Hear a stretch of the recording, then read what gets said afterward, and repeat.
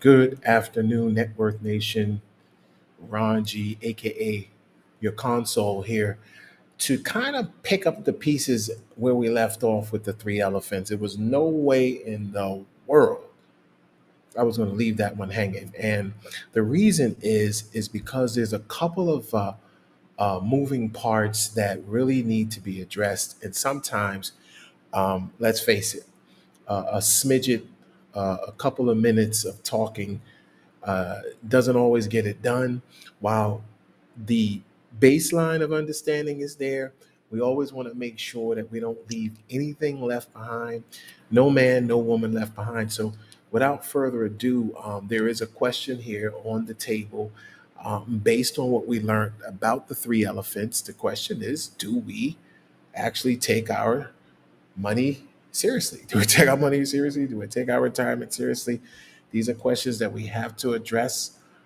We're not going to sit here and act like we don't get it and we don't understand what's going on, because we absolutely do. I think what I've recognized is that I have to take responsibility um, to the success and the failures of a lot of you guys that are on my channel, because at the end of the day, when you win, I win.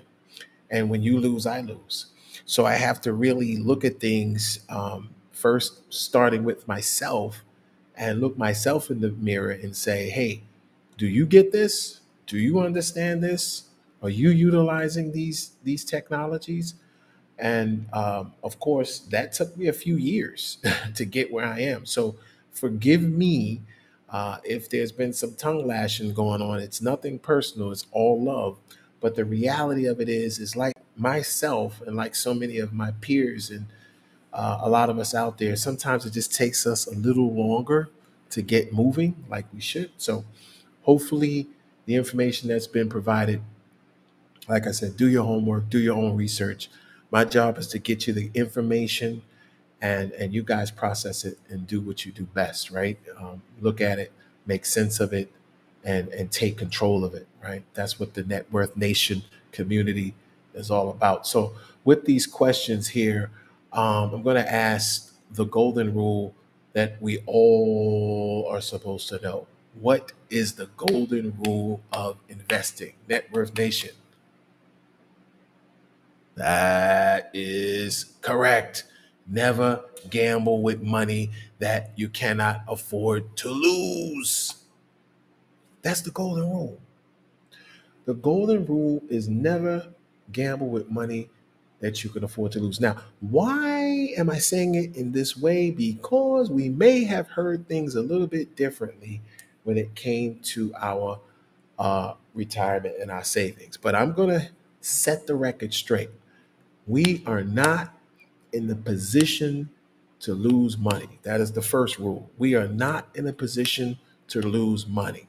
The second rule is that we are not in a position to ever lose money. We are not in a position to ever lose money. And the third rule is the number one and the number two rule reinforced. So, what are we saying? Yeah, exactly. That's exactly what we're saying. We're not in this business to lose. And so I know, you're hearing a lot of things, and there's a lot of buzz going around, about different toys to play with and different things to invest money in. And yes, there is a lot of toys out there to play with. But if you stay on track and recognize that you're never going to play around, gamble, or risk income, money, savings, or whatever that you can't afford to lose, then you will be in the right position in the right place. Which brings me to my next point. So, why in the hell do we buy these toys and investment tools that do just the opposite of what we have on the previous slide?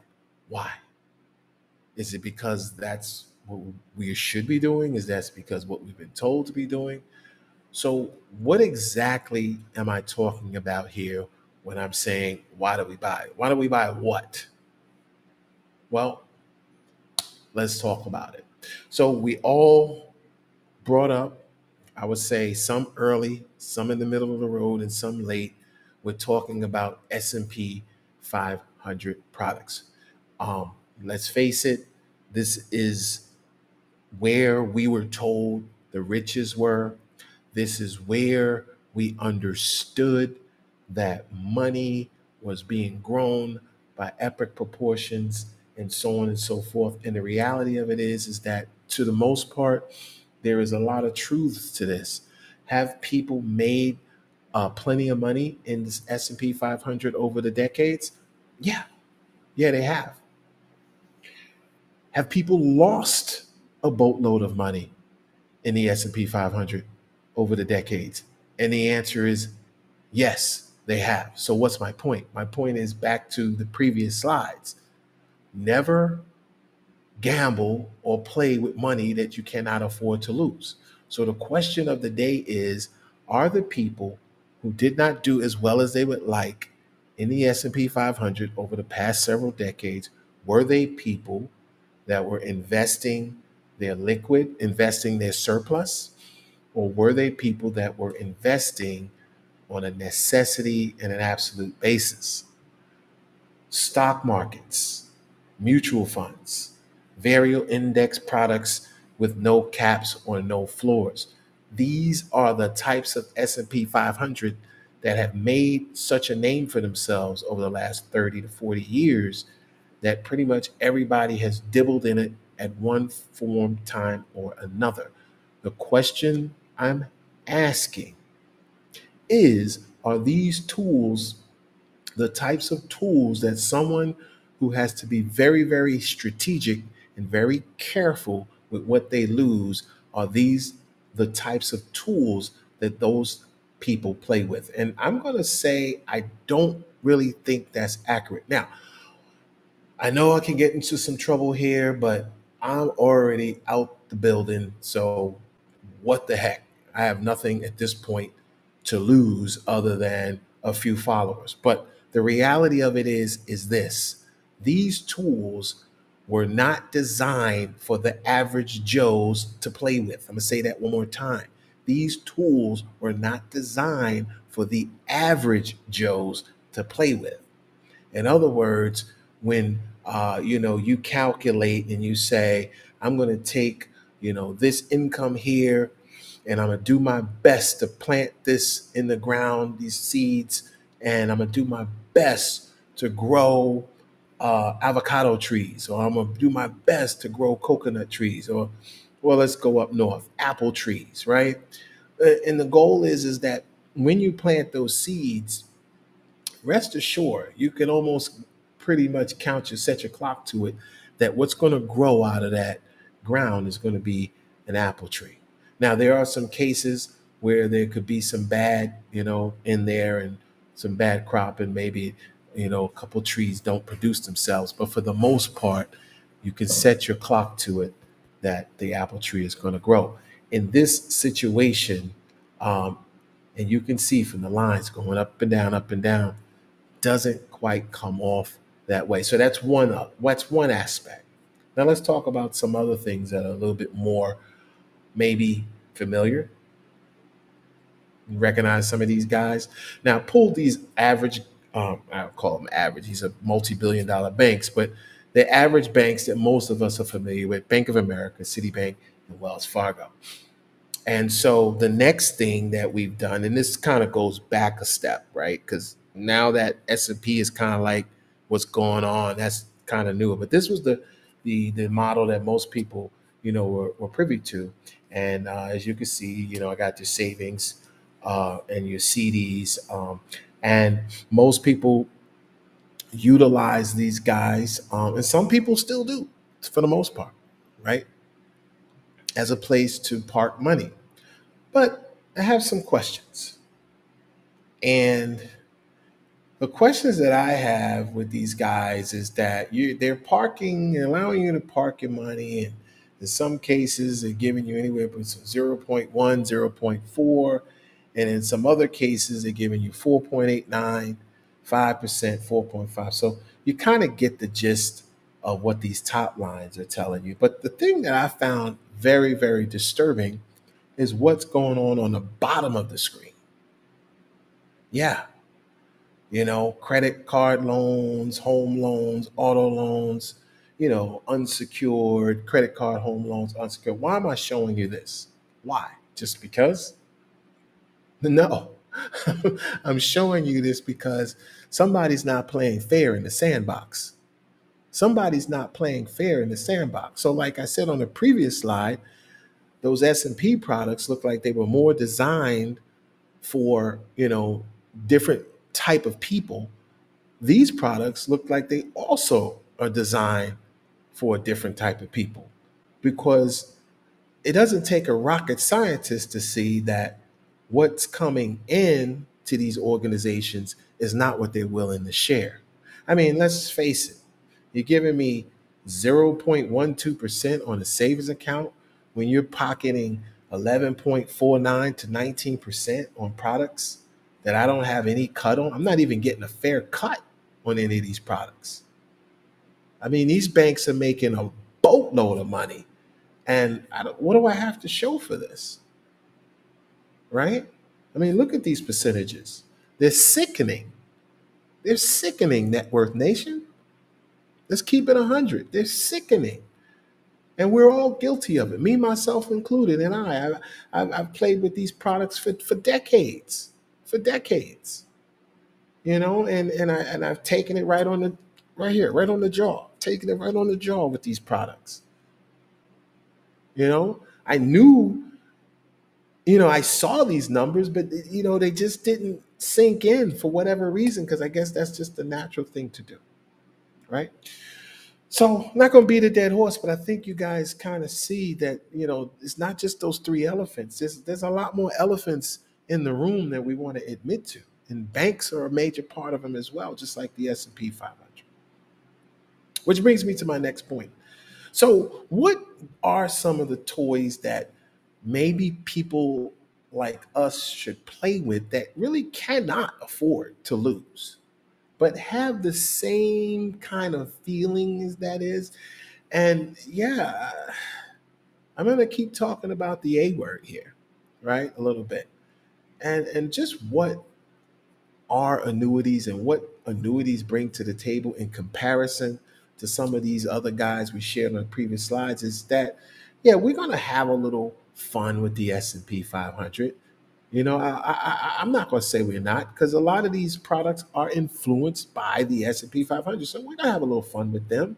We're going to play a little bit, but again, we're not controlled by them in the sense, because with this particular product, as you can clearly see, that it doesn't necessarily pay out the way an S&P 500 product does, because it's capped high, but it's also protected floor low, meaning that it won't go below the lines here. You can see from annuities how they were able to steady up and hold their position. And people say, well, what's so big about that? You have a lot of financial advisors laughing at these products, saying, ha ha ha ha ha.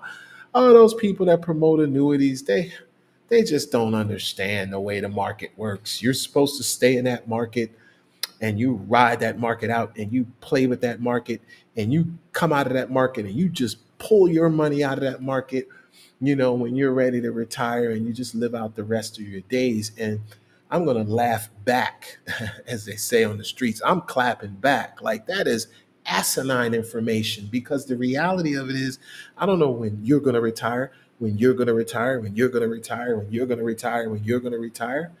I don't know what year you're coming out of the system. I don't know that. But whatever year you come out of the system, you got to hope and pray that whatever you put in there, you're at least going to get that back. The S&P 500 cannot tell you that you're going to get all the money back that you put in there.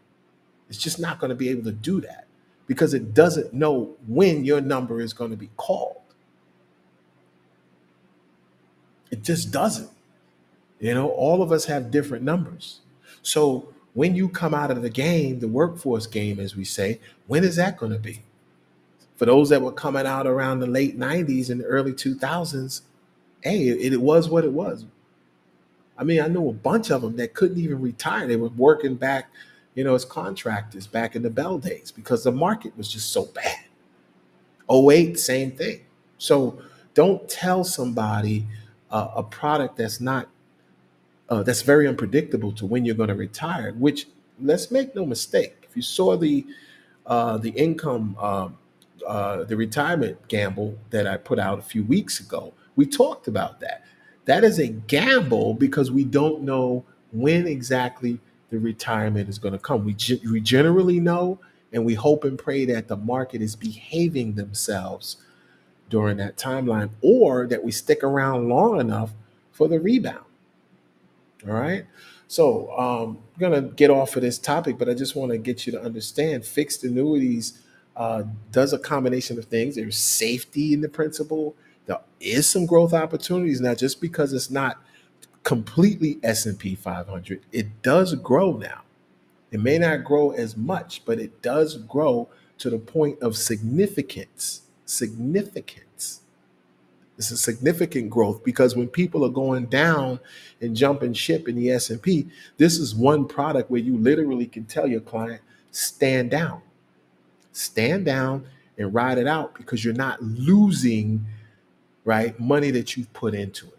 A lot of people make a point, oh, well, you got to keep putting into these annuities and these IULs because if you stop putting into it, they'll die. But here's the thing.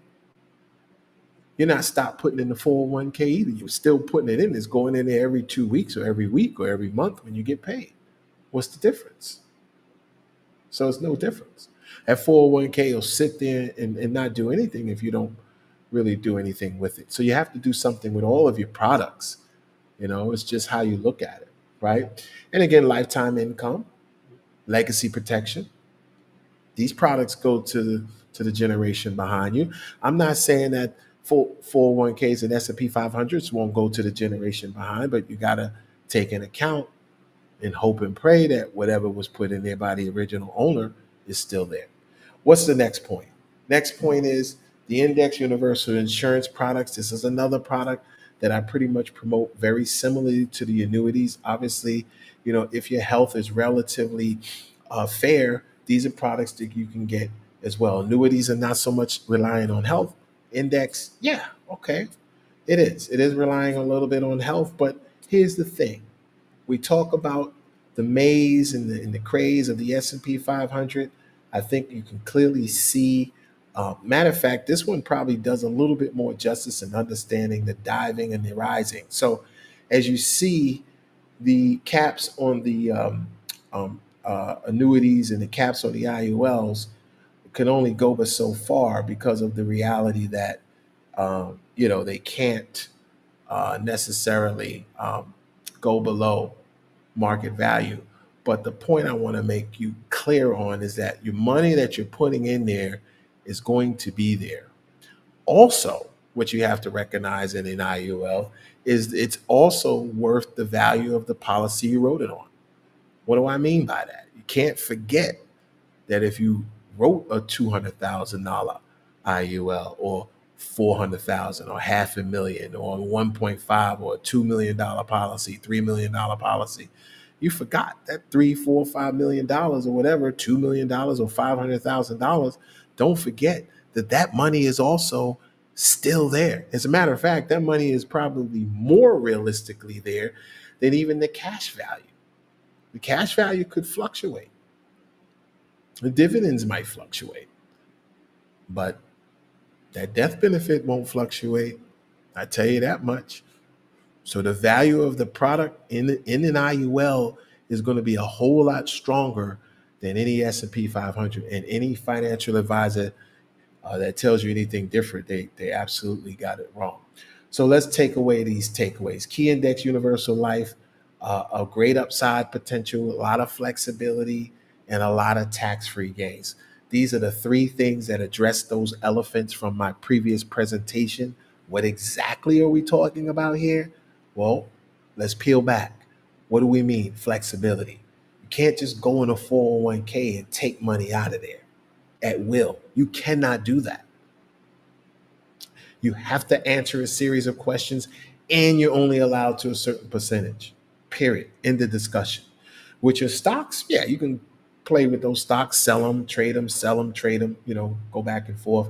I know a couple of guys in my old job, they used to do that very well. And that's good. You can do that. Okay. Tax-free gains. A lot of you toys out there can't do that. Banking products, they're not tax-free. They're not strategically set up under tax-free protections because those are financial products that have to pay capital gains taxes and all types of other taxes that come into play. So let's make no mistake. I don't have to be a tax expert to understand that there are certain tools out there and certain products out there that are protected from taxes because they are not like other products. Again, this type of insurance, yeah, somebody might say, well, as long as you pay the premiums, well, that's pretty much with any tool. If you don't put no money in it, you ain't getting nothing out of it. But the reality of it is you ain't got to worry about losing what's in there because guess what? These insurance products can be strategically set up to only be paid for what? A specific period of time. And that's where I come in. You know, you let me know, hey, I only want to pay in this product for 20 years. And after that, I don't want to pay no more. When all my buddies come out of work, I'm coming out with them and I want to have this juicy toy right here to collect on for the rest of my life. That's where I come in. Okay. Some of the drawbacks could be some limits on the annual returns because it's not going to jump out the window like the stock market. But at the same time, what you got, you got. What's in there is in there. And what's sheltered from taxes is sheltered from taxes. Okay. So those are the things that we just want to make it clear. It's not something to put fear. It's just looking at the reality that we said when we started this presentation. Can I afford to lose the money that I have invested? Most of you guys on this channel that I know personally is going to answer that question. Heck no. Okay. We can't afford to lose a dime. And because I know that, this is why I'm speaking to these particular products because none of us can really afford it. And so, bringing closure to this, I want to make sure that we really understand why it's very important to stay in the loop when it comes to the most important investments of all, and that's yourselves. Once again, Ron G, the Networth Nation, your console. Thanks for seeing you. Appreciate you. Talk soon.